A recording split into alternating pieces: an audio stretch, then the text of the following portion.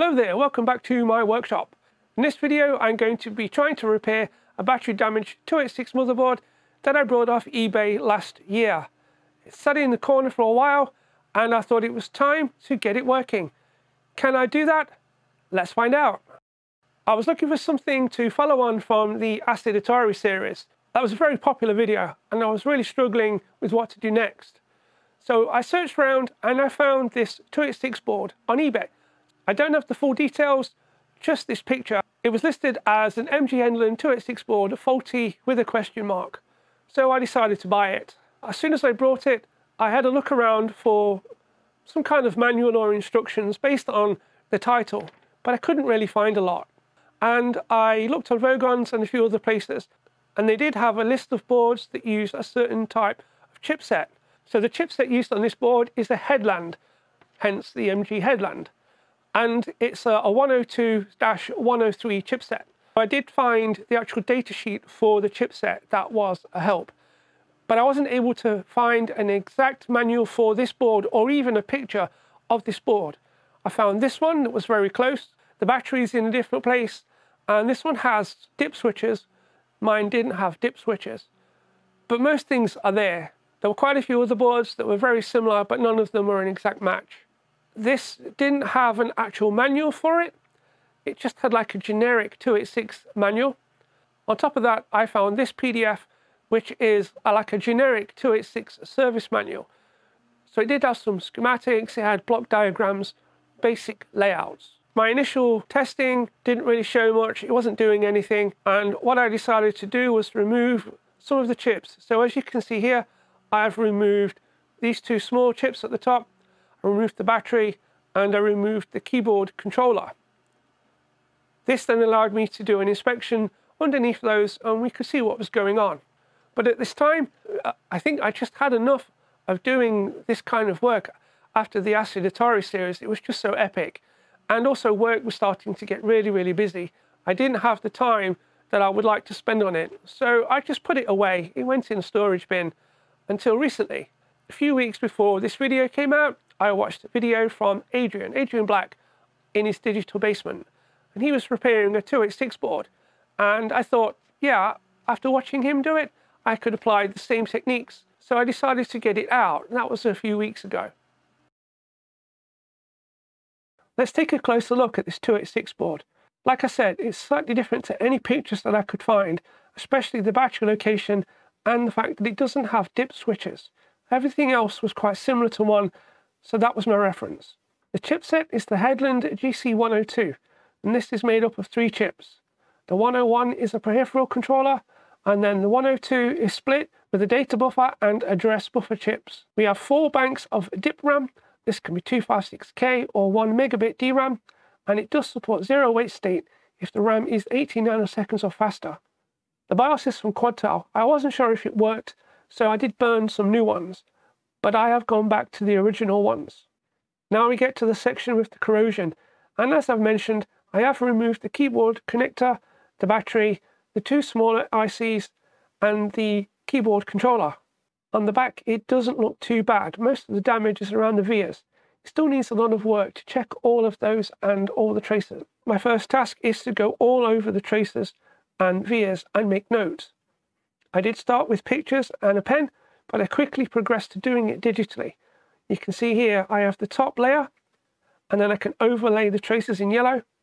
I lined up the picture of the bottom layer, and now I can put the top and bottom together and we can see all of the traces. This was really helpful, and I did carry on doing this in all the other areas as well. So I'm going to carry on, and I start with the 2 smaller ICs, and I clean up the pads the normal way with flux and solder, and then I'm using the excellent engineered desolder tool, the best desoldering tool ever. I then start to make notes of the traces and vias, especially any that run under ICs, before installing new sockets. Follow the traces over to the keyboard controller, check continuity, and then clean up the vias with an acupuncture needle. It's also very handy to push through and see the spot on the other side of the board, or to use it with a multimeter, you can grip onto it. Once all these are cleaned and documented, I clean up the second smaller IC and repeat the processes of checking and documenting all the traces and vias. Eventually I install a second socket and we can move on to the keyboard controller area. Just like before, clean up all the pads, new solder, flux, desolder gun, and what we are left with is nice shiny pads, no sign of any corrosion. While we're doing this, I noticed some darker pads and legs on the real-time clock, so I decided this has to be removed, and it would give me a chance to follow any traces that run underneath it. I did the normal method with the desolder tool, but it was being a bit stubborn, so I do move on to using the hot air station. I use Kapton tape on the top to protect the surrounding chips and the plastic connectors. It doesn't take too long to soften the solder on the top, and I can remove the RTC chip with no damage. Then I follow this up with the usual flux, solder, so much solder and flux, and then clean up, again leaving nice clean pads, no sign of any corrosion. That will really make it difficult to put new solder back onto the board. The pads, traces and veers are all tested, and any that need work are documented. I move on to installing a socket before the final inspection of the keyboard section, checking the veers with the acupuncture needle, and I think that's it. We can make a start on installing the bodge wires and joining up all of those damaged traces. I'm using some old Kynar 30 AWG wire. I've had it for years, and it gets a bit messy when we get a lot of bodge wires, so later I will change this. But I just wanted to get this booting. These are fixing traces that run underneath those two chips, or going in front of the battery, the heavy corroded section around the keyboard controller. I couldn't see some of the traces for the keyboard input-output lines, so I decided to remove these two ceramic caps to get a better look. It was not so easy, and I did break one, but I wasn't too worried. I do have a big collection, and it turns out to just be 47 picofarads. Now we can carry on and finish the remaining damaged traces before we try to turn this on for the second time. I did try a while ago and it did nothing, but I didn't have a speaker and it didn't have a postcard. So fingers crossed this is going to fix something. Before we turn it on, I want to quickly check those two smaller logic chips. So I put them in my chip tester. It does fine, the first one. It is a 74HC14, and as we can see, it passes its test. Then I put in the second one, which is the 74LS06, and again, it passes its test. So those chips are both working, and we can put that back into the board. So I'm fairly confident. Got a Pico power supply to power the board. Got the post-diagnostic card plugged in. We have a speaker connected up. I think it's time to try switching it on.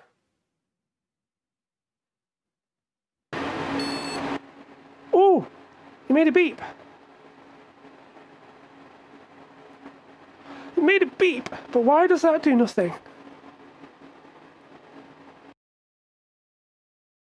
Been about a week since I last looked at this, but I've been doing lots of research in between.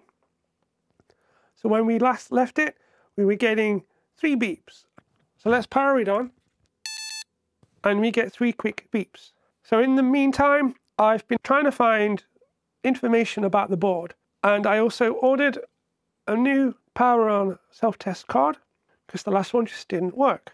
I've been talking to Glenn, Casual Retro Gamer, as you might know him on YouTube, and he put out to some of the groups that he's in asking if anybody knew anything about these boards.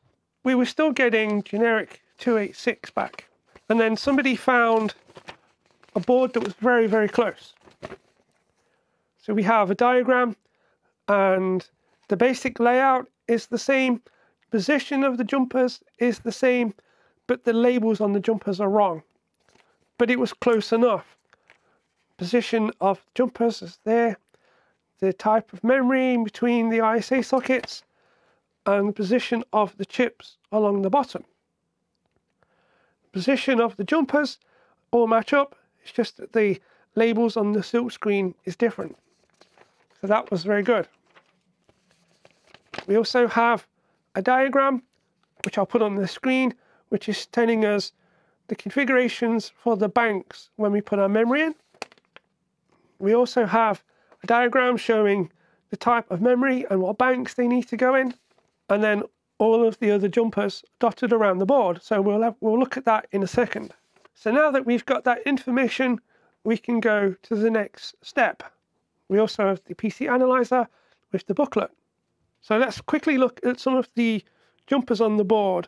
And to be fair, as it came, it's pretty much set up correctly. So in this section here, this is for the parity. This one sets up the coprocessor to run off the internal clock or its own clock, but it doesn't actually have a crystal just there. This sets the size of the EEPROMs. On the instructions, we should have a dip switch just there, but these are very basic things like the type of screen that's used, monitor type, color or monochrome, shadow RAM enabled, disabled, bus speed, fast or slow. And it looks like it's set on the second to last, which is shadow RAM enabled or disabled. There's also this jumper position just there, but it doesn't actually have a jumper on and it's not closed. But all of those look okay. Then as we look around this section, we have memory bank 0, bank 1, 2 and 3. And then these are the positions for the parity chips. So I have put in some 41256 parity chips, which I hope would fix it. Up here we have the 2 chips to select what banks the memory are in, and then the turbo LED, the turbo switch, and then this section is speaker and reset. So the instructions talk about putting these in the various positions to choose from the banks. It starts with this pin as pin 1, so 1, 2, 3, 4, 5, 6, 7, 8, 9. And the instructions say for banks 0 and 1, we should be in 2 and 3, 5 and 6, 8 and 9, which we are. If it was in 1 and 2 and the opposite side, then it would be moving across to the SIP memory. So again, I'm happy that these are in the correct position. So the thing that was throwing me off was the 3 beeps that we were getting from the speaker. So let's put the post-diagnostic card in and see what happens.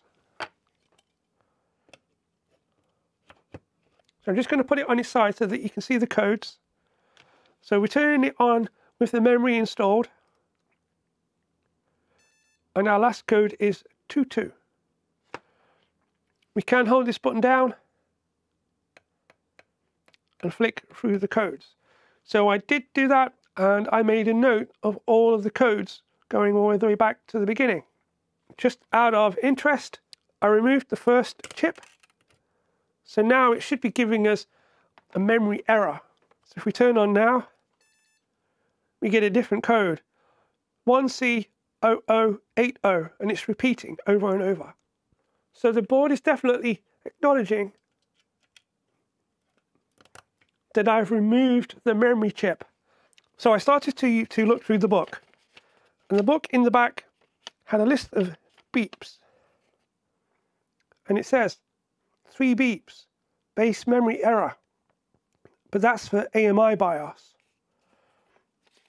If we looked at the other types, Phoenix, these have all got like 1 beep, 2 beeps, 3 beeps.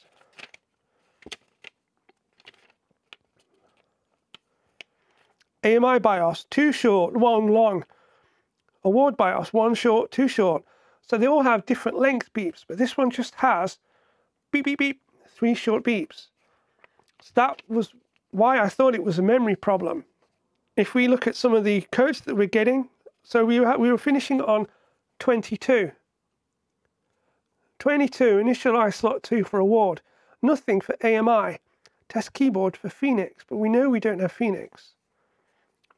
1C is reserved for award. Nothing for AMI. Reset programmable interrupt controller for Phoenix. So none of the codes that I was getting was really making any sense. So then I decided to look on the internet, and this is what I found. So we can see that we've got AMI BIOS, award BIOS, there's quite a few others. And then they do have a section for Quadtel, and that's what's in here, is Quadtel BIOS. And again, there's a couple of different versions of the Quadtel BIOS, but one of them made sense when we looked at it as how it was working. So the last code that we got when the memory was in was 22. And on this version, 22 is keyboard controller, which is missing on this board because I need to put it back on. And then when we tested it without memory, the last code was 1C. And 1C is base memory test. So it failed because of the memory. And then it was repeating and testing and testing. So based on that, I'm going to use the Quadtel postcodes to do the rest. And if we look through the two power on sequencers, we can see that they all get to the similar point, and then it diverges because it's not got the memory, and then it goes past the memory, and we get to keyboard controller. So based on all the information that I've gathered this week, we've got a close enough match with the jumpers to think that they're all in the correct spot. Post-diagnostic card giving us a list of codes, which we then matched to the information on the website. That says it's passing the memory is okay, and it's getting stuck at the keyboard controller. So this is the section of the board that took most of the damage. And as you can see, I've removed the keyboard controller. It's just here. And we need to do some repair work. Part of my research this week was looking at the manuals that I did have. And they were all saying that these Headland chipsets use a basic Intel keyboard controller or a clone of it. So I managed to find the pinout for the keyboard controller and a list of what the signals do. So my next step is to measure what all of these pins are doing on the board with my scope and compare them to what we should be seeing on this information sheet, marking off the pins that are not doing anything, and then checking on the board to see if they've got a damaged track. I then have new sockets, one by one, repair the damaged track, put the socket in, and then we can use that to run wire mods, and then we can then probe the points again before we put the chip back in and see if our post-test gets any further. There's still a chance that this chip doesn't work, but I think that's the next step. With the scope set up, I make a start looking for activity on the pads of the keyboard controller. It was a good idea, but I didn't think about the signals that the controller would generate, and these are going to be missing. The first two signals that I expected to see are the X-Tal inputs for the clock. I thought this was sent to the controller, but I was wrong. It's generated by it, so I'm not going to see them without the chip. But it didn't matter. It was enough to make me take notes and check for damage later on. I move on to the rest of this side, the first 20 pins. You'll find another problem that led me down a false path. This chip has pinouts called test, and it says that they're not used, but clearly my board is using them because I have activity on them. It turns out that these are the inputs for the keyboard connector, and I later find a better datasheet, one that matches my board, and they're marked as TO and T1, and it says that they are for data and clock inputs. After checking the rest of the first 20 pins, I can see that it has all the signals coming from the chipset CPU, so chip select, read write, and the data pins. They all have activity. I move on to pins 21 to 40. Most of these are not used. This is a programmable I/O chip, so it has many inputs and outputs. Eventually, I get to a group that have labels, and I start to check these signals, and I can see a few problems, so I make notes. Combined with the newer datasheet, things start to make sense, but I'm getting a bit ahead of myself, so I'll go back to what I found. The main problem that I can see is the missing clock signals from the crystal. I tried to get a reading by inserting the controller chip into the board without soldering it, just holding it in place, and again the clock signals are missing, so I decided to look closer at the tracers. After removing the ceramic caps, I can see the tracers a lot clearer, and I test and confirm that the tracers going to pins 2 and 3, the X-Tal, are actually missing. We eventually get to installing the new socket. Sorry, it's a bit dark there. And then I can start to install the bodge wires that I know about, mainly the ones for the clock and a few others that I think are missing. So I think this is going to be enough to get the chip to actually do something. So we'll get set back up again and we will try starting it up. Okay, we have our post card in.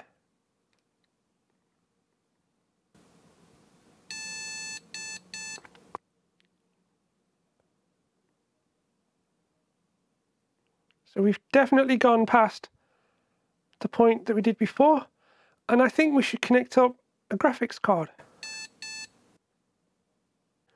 Right, plugged in my graphics card.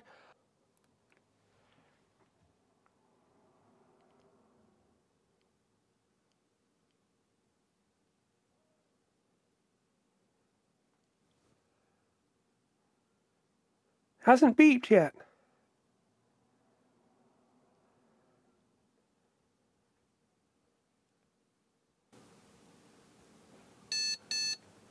Two beeps. Doesn't like that, so I need to get a monitor rigged up. Alright, let's get a monitor rigged up. Alright guys, so got the board connected up. I found another power supply so we can run the monitor. We're plugged into VGA. Keyboard isn't connected up still, but the keyboard controller is connected up. So let's switch it on.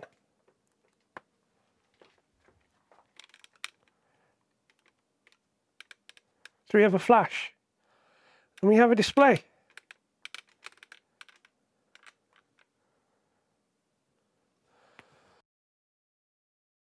Quad-tail BIOS, 640k system RAM passed, CMOS checksum bad run setup, real-time clock error, disk drive A error. Press F1 to resume or F2 to set up. That is awesome. So that is absolutely awesome.